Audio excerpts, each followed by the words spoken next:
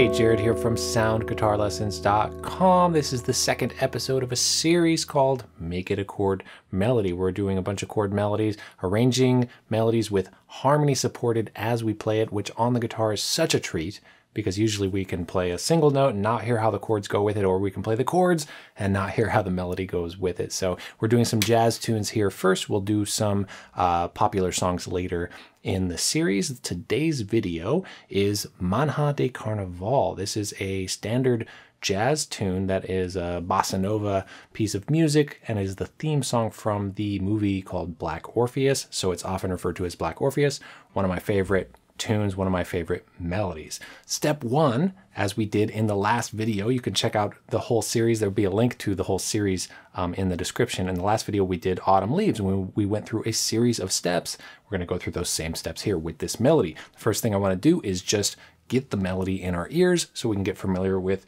what we're working with.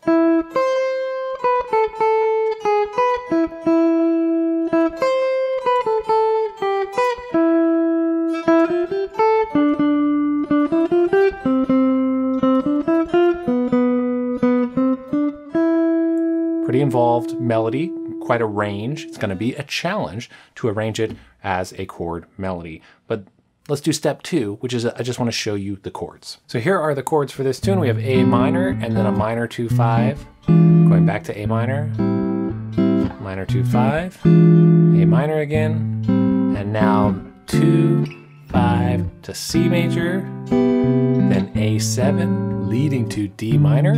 This is 2, G7, C major, F major 7, that's 2, 5, 1, 4 in the key of C, and then back to B half diminished, E7, leading back to A minor again. So just wanted to give you the chords here and show you, and so we can hear them. If you don't know the shapes I'm playing or how to play that, don't worry about it. I'm going to give you shapes here for the chord melody part. Just wanted us to review the melody, review the chords. We obviously need those two things to then put them together. Let's go to the next step here, where we want to make sure that we have the melody outlined on the top string, top 2 strings, top 3 strings, like the higher strings as much as possible. And that, depending on the chord shape we're going to use to harmonize the melody as we do this chord melody arrangement, as we're following the melody along and having a chord shape for every instance of the melody, the shape we can use just physically and how comfortable it is going to dictate that sometimes, but we want to get the melody arranged on the highest strings as much as possible, and then we can see if when we're arranging it we have to move where the melody is. But kind of where I played it already is close, so we got, that's fine, and then I might go down here.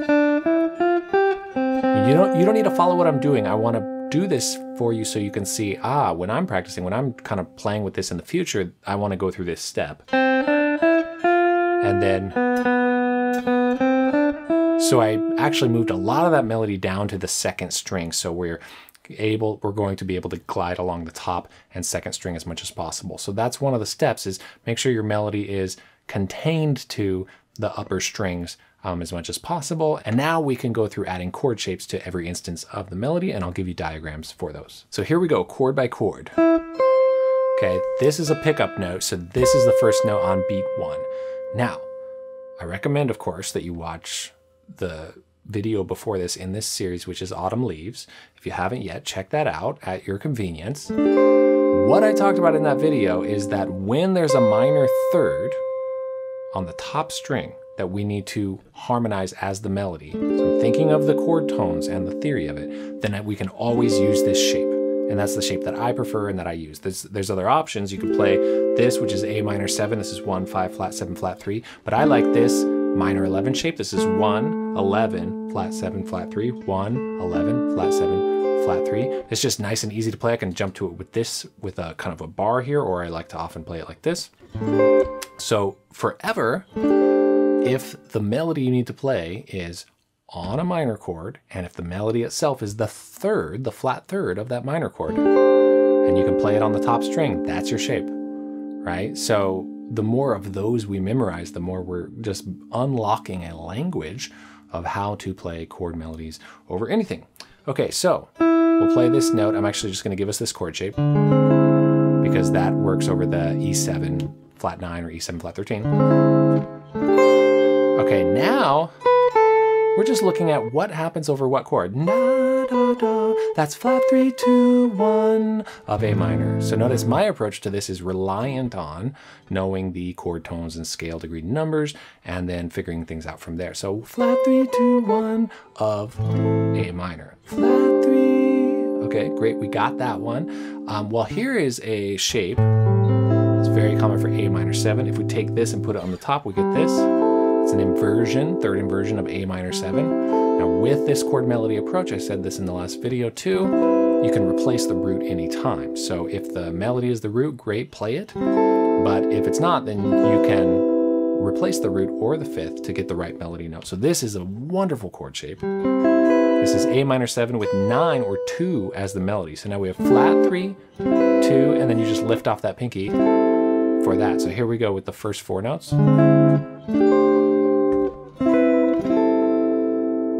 Okay, it's coming together. Let's move on to the next chord, which is B half diminished. I'm just going to give this to you here. This is just a straight up inversion of B half diminished. I always emphasize working on drilling inversions of 7th chords if we want to comp or do chord melody or interact or just be fluent at chord shapes and jazz and all that. And that's what my jazz comping courses are about. But here, you know, if we know any of that at all, we get to start to use it to piece melodies together. So we have, oh, it sounds so good because the melody stayed the same. Da, da, da, da. And that harmony moved under it on the second articulation of the melody of the A note right there. Absolutely beautiful. So we're on B half diminished right now. We're only on the second measure. Okay, here's the E7 measure. And then down to A minor. Okay, so this diminished shape is a shape that we will use in chord melody extensively if we're playing a dominant 7 flat 9 chord, because you can get several chord tones with that exact same shape. So this is quite nice. This is the third of E7. This is flat 9, this is 5, this is flat 7, and this is 3 of E7. This melody here is the 5 of E7. And now we have the we have the major third, the flat 7, the flat 9, and the 5. Don't worry about memorizing those. The numbers are on your chord shapes on the screen as well, but just giving you some information as I give you these chord shapes. So now, so we have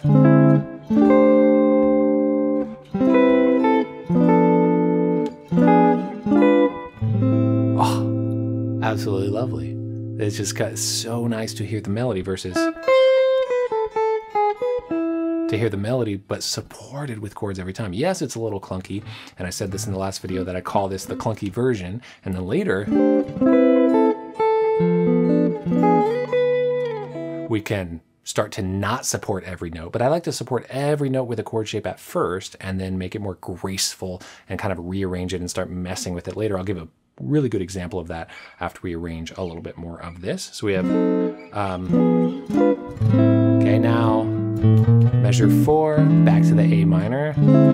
This is the second line. Now we have D minor, same melody though. This is just a standard inversion of D minor 7. This is first inversion D minor 7. Flat 3, flat 7, root 5.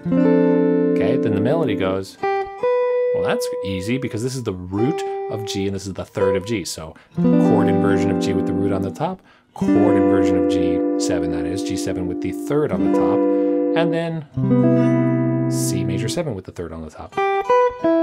G7, G7, C major 7. See how it's coming together with a few of these guidelines and rules and just having an approach, having a strategy. So from the beginning,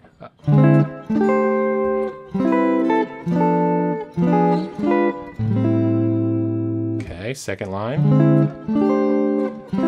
D minor 7, G7.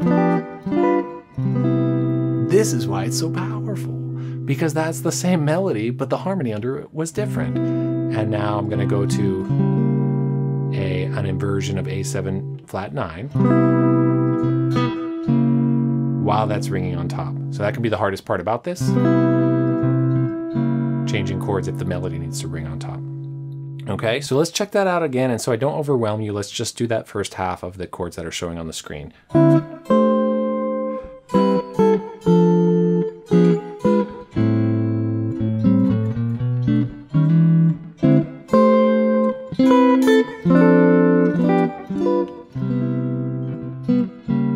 That's changing to the A7 chord there, but that's enough to show you kind of the premise and, you know, enough to start practicing it there. Let me show you for a sec how I might arrange it to fill it out a little more. So I might start, fill it out, but also make it easier and make it, I shouldn't say fill it out, but make it more musical, right? Some places I'm gonna not play chords, some places I'm going to add movement where I'm actually playing the melody and the harmony separately from each other. Some places I'm going to add lower notes. So I might play this as the first note instead of this. So open E, and then jump to this chord shape that we know.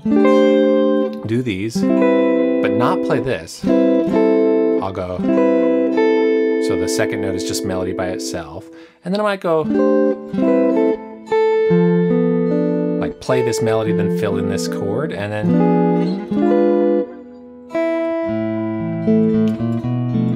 maybe play an open E, play an open A or open E, you know, when those chords are there. So filling it out and turning it into something more musical, maybe more sparse if needed, or maybe more solo guitar arrangement wise. That's actually roughly starting to lean towards a solo guitar arrangement that I have of this tune that you can get totally for free in my solo guitar arrangement pack. There's a link to it in the description, or you can go to soundguitarlessons.com/moon to get that. There's tabs and notation, and you can study these exact chord shapes and how I arrange this, just like we talked about, with the tabs and notation in front of you if you like. If you like this tune, what I recommend watching next is my video about playing any jazz chord with just 8 shapes. Awesome video, but in that video I demonstrate playing over this tune. I improvise over it and demonstrate even more with Manha de Carnaval, playing the chords over it, showing the shapes, stuff like that. So if you're interested, check that video out. I'll put a link to it on the screen here if you're watching on YouTube, or you can get to it with the link in the description. I post a new lesson video every week, and next week we are continuing with this chord melody series called Make It a Chord Melody. And instead of arranging a tune or a song as chord melody, we're going to talk about improvising with chord melody. Hope to see you there. Thanks for watching. Take care and happy practicing.